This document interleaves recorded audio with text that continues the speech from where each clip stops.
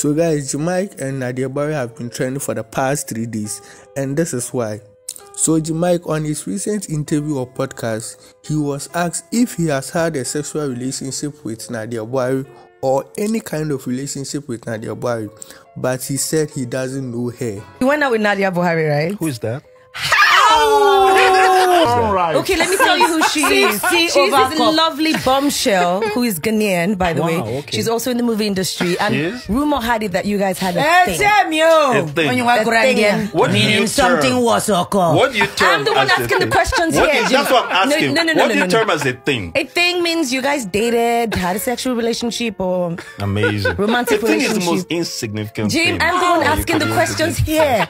So I'm defining a thing to you. Ooh. So is that what happened between the both of you? No, I'm defining a thing. Okay, so did you have a relationship with her? Sip the tea. Oh, are you asking me? Yes. Whether we...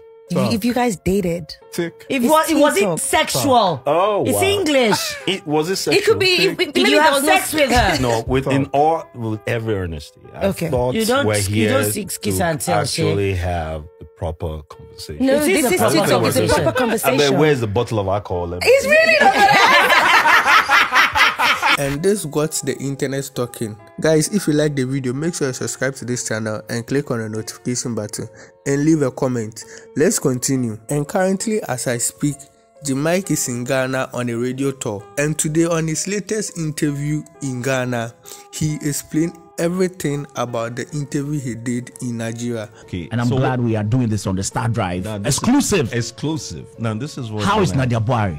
Now, this is what's going to happen. You know her now? You're going to give me 3 minutes to answer this question. 3 minutes? Uninterruptedly. Uninterrupted? Uninterrupted. Okay. You have to agree to this deal, then I'll deal with it. If you don't, we'll move forward. Is that the only... I will play the fifth like the last time, like who is it? And we'll move forward. But if you give me 3 minutes, I will explain it carefully. Is that all you need? That's all I need. 3 minutes. Live on Star 103.5. So our address is for now, and that's it. And for the last time? For the last time. It will never... If that question ever arises anyway, I'll shut it down. Okay, great. And thank you for giving us this opportunity exclusively. Good. Okay. So after this platform, you will not respond to it anywhere again. I will not respond to it ever. Okay. I promise you. What happened in that conversation, that podcast conversation? Now, listen. I just finished my directorial debut. Right. And they reached my team and said, TeaTalk reached my team and said they would like an exclusive between me, Chidi Mokeme, and Kate Henshaw. I'm giving you the backstory real quickly. And I said I will get involved. My team, my manager told them I'll get involved on one singular reason, that we'll talk about our new project, which is Rent a Room, my directorial debut that I shot in Miami and Houston. Then we were about less than a week away from our first premiere. That understanding being made, we got to the platform. Now, Toke is an awesome host. But of course, she has to also stir up some controversy of sorts. That's what the show is about. Don't forget the show is called The Tea.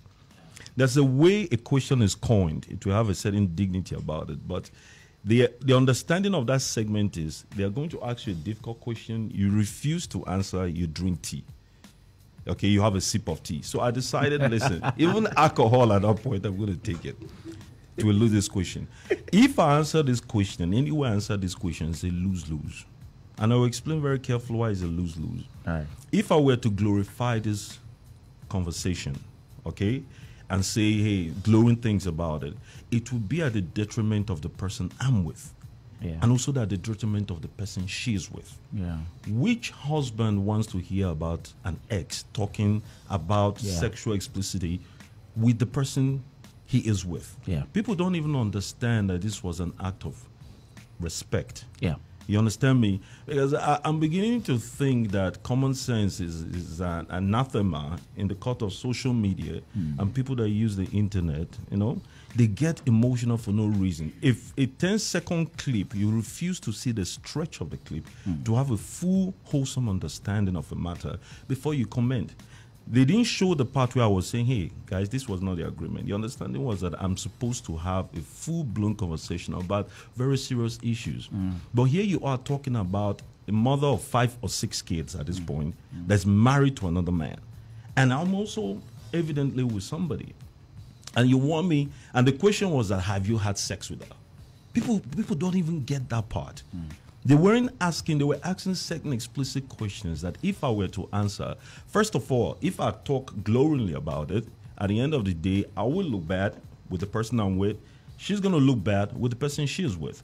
Now, if I were to talk derogatorily about it, talk down on it, what kind of a man would I be? Now, I've also had several relationships, some high-level individuals in this land. I've never been that kind of man that come out and start talking about it. In a few years, our kids between us are going to have access to the internet. And what do you want them to unearth every time they go there? That I'm the kind of man that was there talking about an ex. Which husband or wife wants to hear about an ex? Have you people even taken that into consideration to start with? And if you were to say, listen, I don't want to talk about this thing, it will look defensive. It will look like I have something to hide. Then that will also unearth another barricade of questions. But if I kill it dead on arrival, as soon as they ask the question, I say, who's that? For crying out loud, you know this thing existed. Why do you want me to validate it?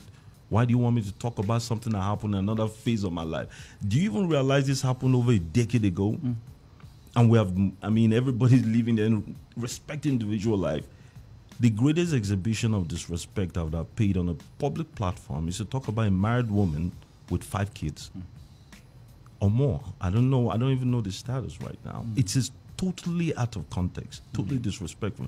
And there's no how I would have answered that question without sounding a little ominous, without sounding disrespectful, and one word or the other without offending both parties. So I pleaded the fifth, took an easy route out. Yes, it was an easy route, but that was the easiest route. I am not the kind of person that will arm the court of public opinion with a gossiping needs to talk about people or anybody that I've been with. I don't care. Because the status quo, for the most part, is usually, when you bash an ex-relationship, then you give them the tea they need to go talk about stuff. And that's why I say, who is that? If you don't know who is that, then who it is or whatever existed about 10 years ago, then you do have a problem because you're not going to hear from me. So anybody that does not understand why I took that stance seriously needs a common sense check. Seriously needs the common sense check.